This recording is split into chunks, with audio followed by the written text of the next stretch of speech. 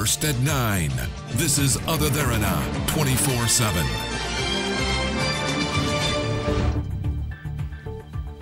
Reaffirms the importance of children in development. University student protests met with tear gas by the police. Prime Minister welcomes India towards port development in Trincomalee. And outgoing President Obama gives some advice to President-elect Trump.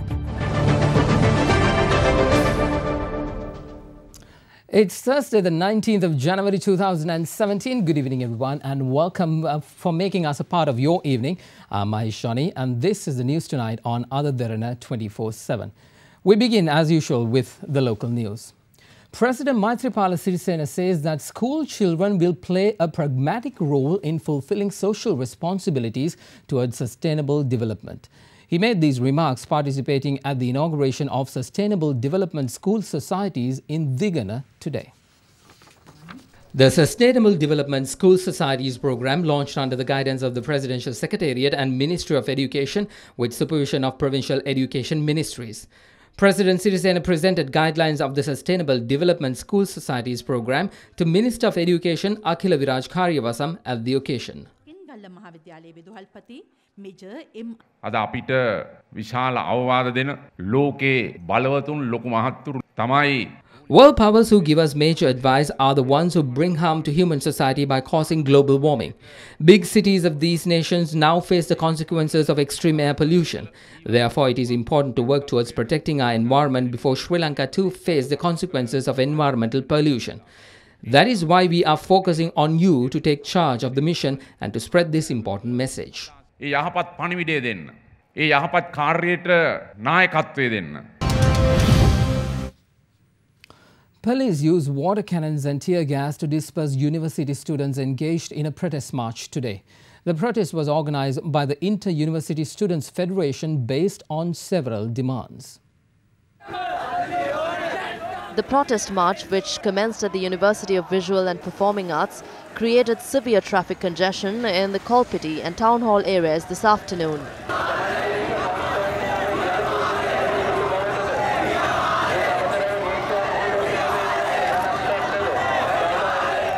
They protested against the Saitam Private University in Malabar, while also demanding an end to what they called a sale of education.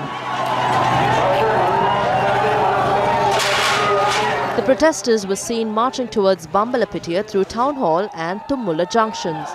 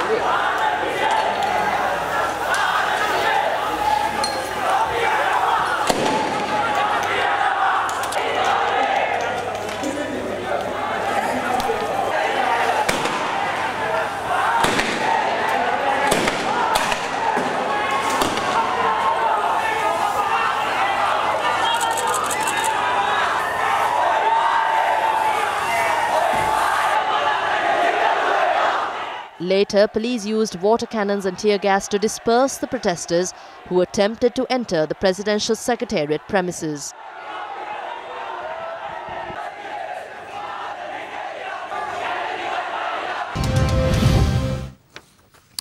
Prime Minister Ranil Wickremesinghe held talks with his counterpart Nawaz Sharif on the sidelines of the World Economic Forum in Davos today. During the discussion, Pakistani Prime Minister has invited Premier Wickremesinghe to visit Pakistan in order to strengthen bilateral relations between the two countries. Meanwhile, in Davos, Prime Minister Ranil Wickremesinghe met the Executive Director of World Food Programme, Ertharin Kassin. The discussion centred on challenges faced by Sri Lanka due to the impending drought. Ertharin Kassin has said that the WFP is ready to provide aid and assistance to Sri Lanka in order to face the drought. Kassin also appreciated the Sri Lankan government for its contribution to the World Food Programme. The WFP Executive Director announced that she will be visiting Sri Lanka on the 10th of February.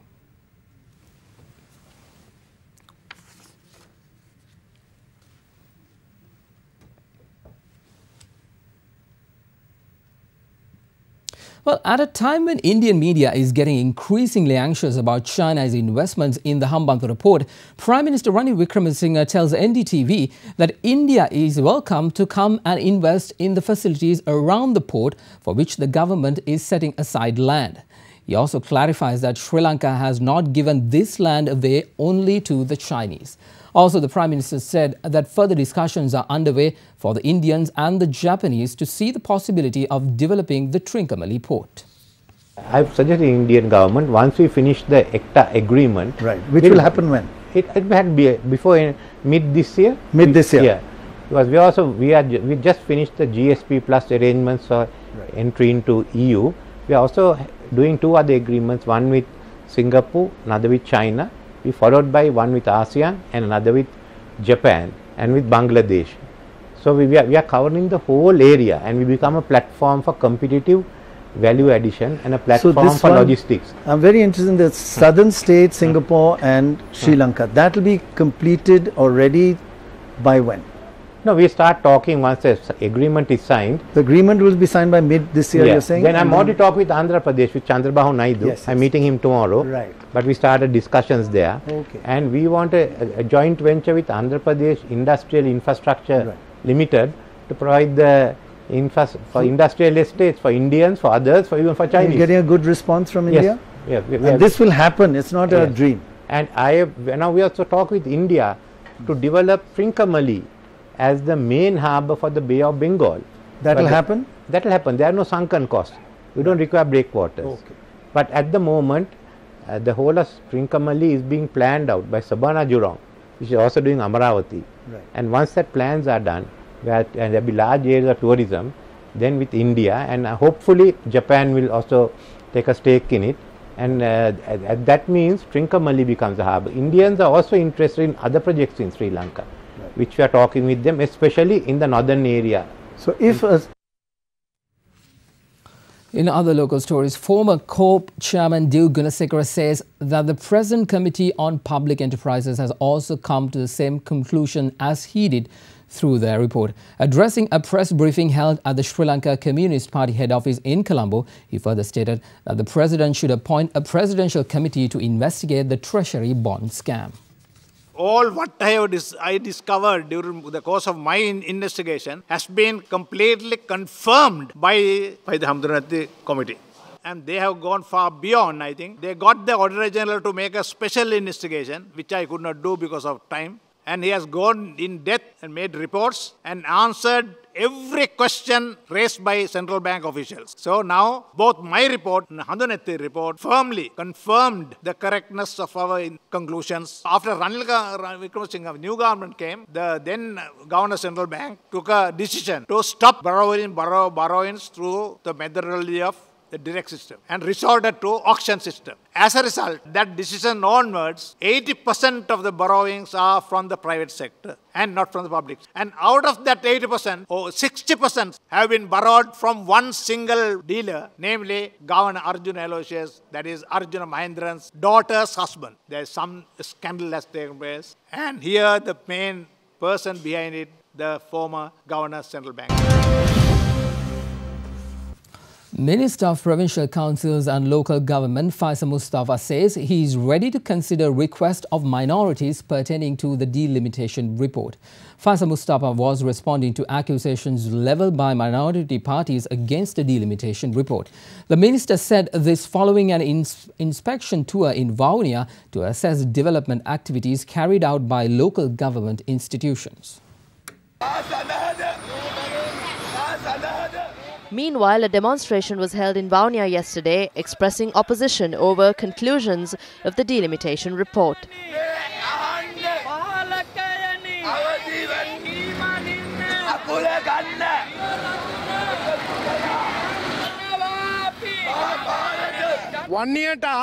We did not come to Wani to divide the north and the south, instead to connect the north and the south. Today, 3,154 families are in danger. We are in danger because of the delimitation report.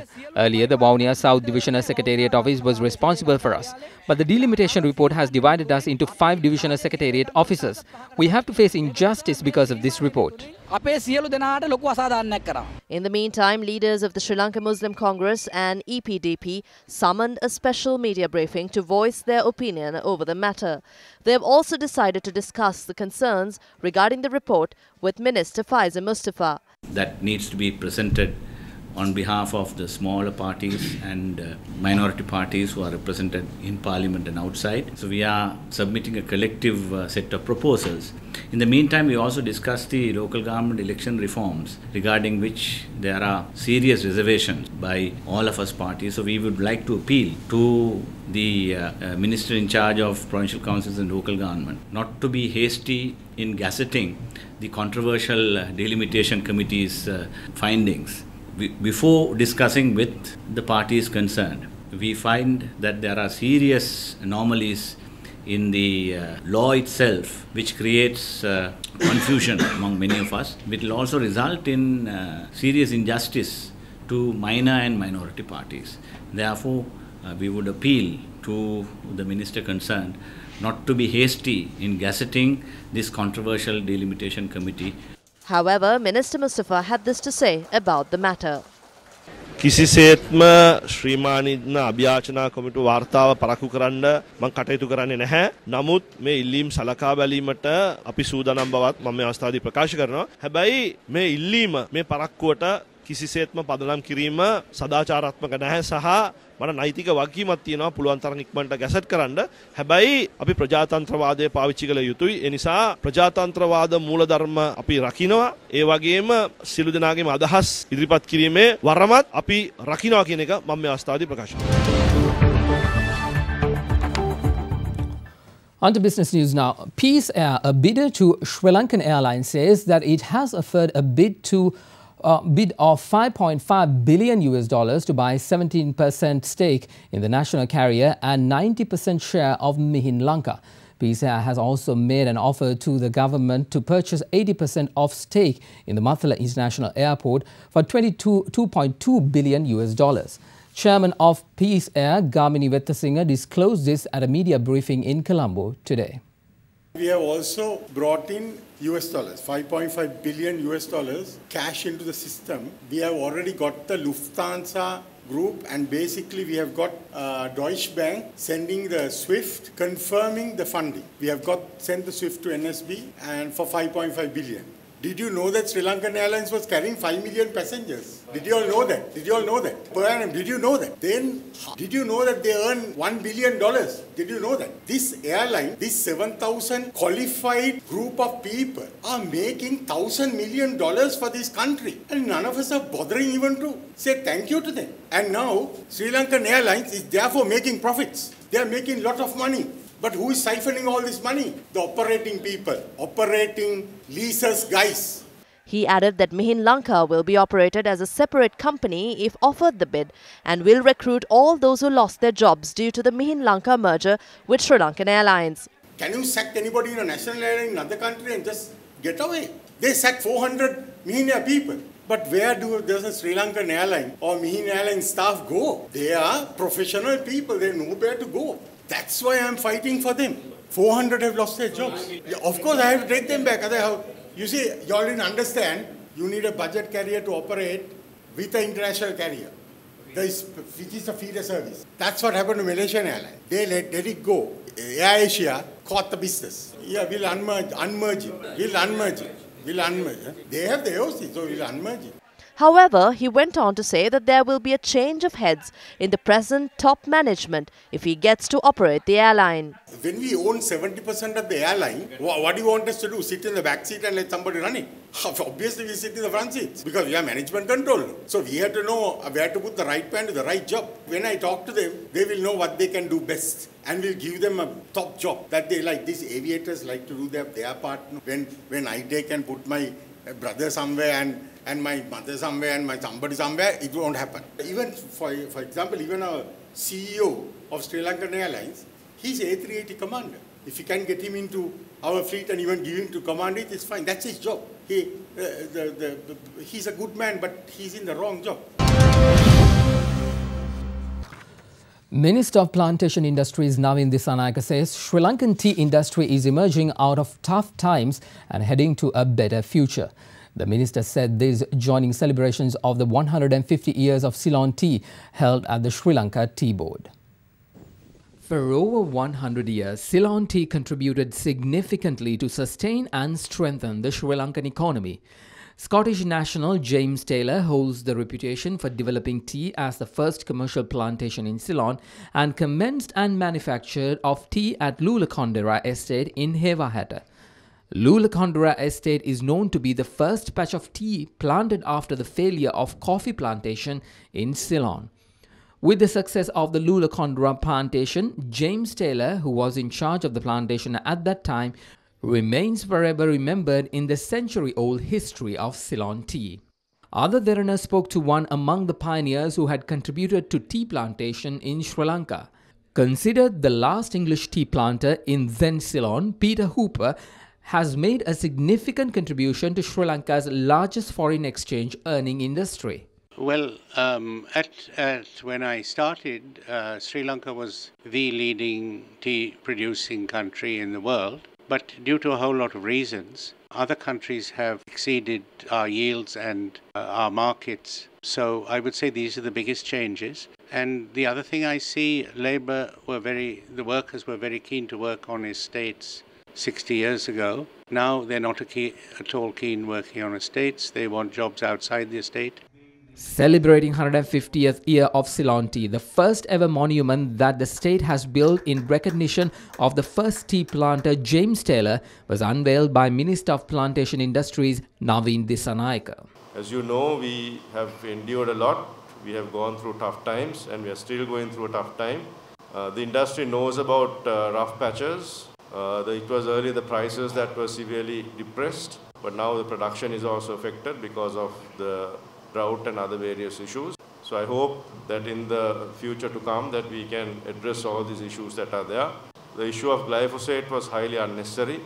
I felt that that was a policy that we should not have taken, especially for the tea industry. I understand the concerns of environmentalists and other groups for the ban. I really do, I understand that. But I don't think that you cannot have commercial agriculture without any weedicides. We will be also undertaking the 150-year marketing campaign, global marketing campaign, which we have funds for. And I want to see that the funds are properly utilized in this marketing campaign. Chairman of the Sri Lanka Tea Board, Rohan Pethiyagoda, also speaking to Other Derana, expressed future expectations of Sri Lankan tea industry. I think the tea industry is doing very well this year with the prices. We have really good prices this year. But the problem we're having is that because of the drought and the lack of weedicides and some problems earlier with fertilizer, the tea crop has fallen very significantly by almost 15% over the last year. At a separate celebration in lieu of 150 years of Ceylon tea, Chairman of the Colombo Tea Traders Association, Anselm Pereira, spoke about the industry's journey thus far. When we started tea here, we supplied tea as a commodity. We didn't supply tea as a finished product. Today, about 40% of our product goes as a finished product, ready to drink on the rack. But if you look at bulk part of the trade, we still need the bulk because we cannot pack all 350 or 300 million kilos of our tea and export it in finished product because around the world, there are many places, many countries that have facilities to pack tea. Also in business news, economic reform specialist Professor Rohan Samarajiva welcomed the European Union proposal to grant the GSP Plus facility to Sri Lanka once again. The professor said that the concessions will improve the Sri Lankan economy and allow exporters to easily compete in the world market. Without question, the GSP Plus facility to the European Union is a good thing for Sri Lanka. There's a bicycle factory with an investment of $4 million and 250 employees, which has already received investment from Indian and Bangladeshi investors in anticipation of the GSP Plus agreement. They will invest another $20 million and increase employment from 250 to 1,000 people. This is just illustrative of the kinds of benefits that we walked away from in 2010 and that we will enjoy if we get this agreement back.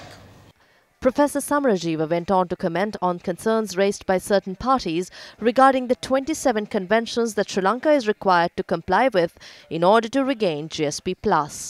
Now the issue is, what are these international treaties? Are these treaties that we are being asked to enter into anew? No. These are treaties that Sri Lanka, independently of the GSP Plus agreement, has entered into in the past. Now, of course, we have a habit of entering into treaties and not complying fully with them. Now, they have, for example, pointed out the issue of the marriage age of Muslim women, which I personally believe there should not be different marriage ages for people of different ethnicities. Now, I don't see any harm in this doing anything bad to our country or to our sovereignty. I think it is a good thing that we have a uniformity of personal laws. Now, I don't think that anybody has to legalize homosexuality. I think it's a question of decriminalizing something that has been put into the penal code by the colonial powers. And I think it's high time that we took it off from the penal code, but I do not think that it is something that is being compelled by the European Union, and nobody has the right to compel us to do things like that anyway. Under the stock market now, Sri Lanka equities were lower at the close today as losses in the healthcare, land and property and trading sectors propelled shares lower. At the close, the Colombo Stock Exchange all-share declined 0.33%. Here's Imeshi Fernando from the Colombo Stock Exchange with the day's trading. The benchmark all-share price index lost 20.11 points to close at 6,164.9, while the S&P Sri Lanka 20 index lost 4.66 points to close at 3,492.61. The turnover was 1.5 billion rupees with 19.9 million shares changing hands in 2,306 trades. The market capitalization at the end of the day was 2,717.648 billion rupees. Top 5 gainers of the day were Adam Investments, Raigam Sultans, Anilana Hotels, Singha Hospitals and Serendip Engineering, while the top 5 losers were Millennium Housing Developers, Serendip Hotels, Non-Voting, First Capital Holdings, Amana Life and Browns Investments. Today's foreign purchases were 580.64 million rupees and foreign sales were 736.92 million rupees. There were 11 crossings and the crossings turnover was 1.1 billion rupees. The Sri Lankan rupee traded weaker today due to dollar demand from importers, while moral suasion by the central bank prevented a further fall in the currency. The rupee has been under pressure due to rising imports and net selling of government securities by foreign investors, with the central bank adjusting the spot rupee reference rate to a record low of 150 rupees and 15 cents against the dollar. Now here's a look at today's buying and selling rates for the Sri Lankan rupee against foreign currencies.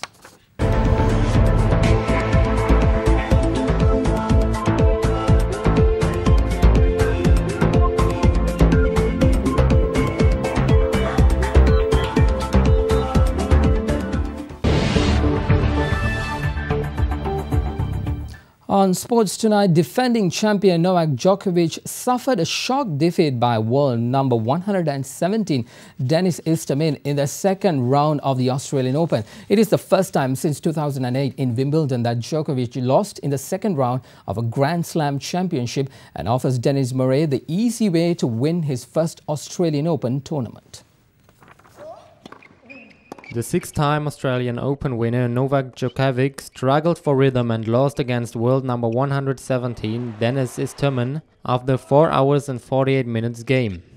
The result leaves world number 1 Andy Murray as favourite to win his first Australian Open title in Melbourne after he lost 4 finals against Djokovic in the last 7 years. At the women's draw, Britain's Johanna Konta is through to the Australian Open's third round by beating Naomi Osaka.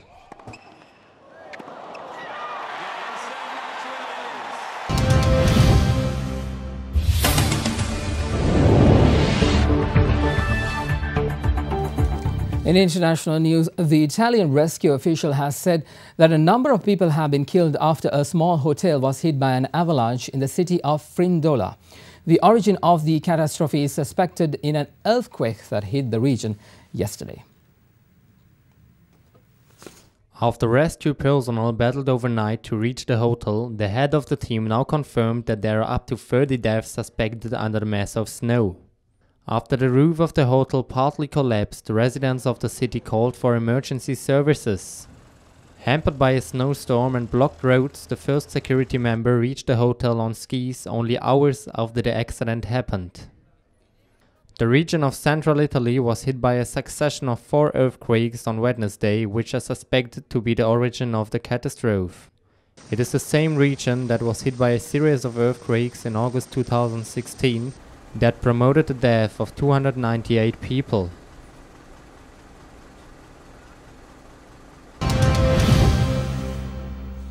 Well, in his last press conference as President of the United States, Barack Obama shared hope as well as optimism for the future of his country. The outgoing president also talked about his future plans and gave some last advice for Donald Trump. President Barack Obama started his last press conference by sending wishes and prayers to the former US President George H.W. Bush and his wife, after both have been moved to a hospital on Wednesday. Furthermore, he spoke about his own future and said that he will take a break to spend time with his family, but concreted at the same time that he also has further political plans for his future. I want to do some writing. I want to... Well, before we end the news tonight, let's quickly take a look at the weather. Showers, particularly in the northern and eastern parts of the island, can be expected from tomorrow. Several spells could be occurred in the north, north central and eastern and Ua provinces and in the Hambantota district. Showers or thunder showers will occur at a few places in the central, Sabaragamuwa and southern provinces after 2 p.m. Misty conditions can be expected at some places of the island during the morning, particularly in the western, Sabaragamuwa, southern and central provinces. Fairly strong winds at times, about 50 kilometers per hour, can be expected over the country. Well, that's a wrap of tonight's news on Other Derana 24/7. Thank you very much for your company. For the very latest 24 hours a day, just log on to www.otherderana.lk or like us on Facebook and follow us on Twitter. I'm Mahesh Johnny. Good night. This is Other Derana, and you're watching Other Derana 24/7.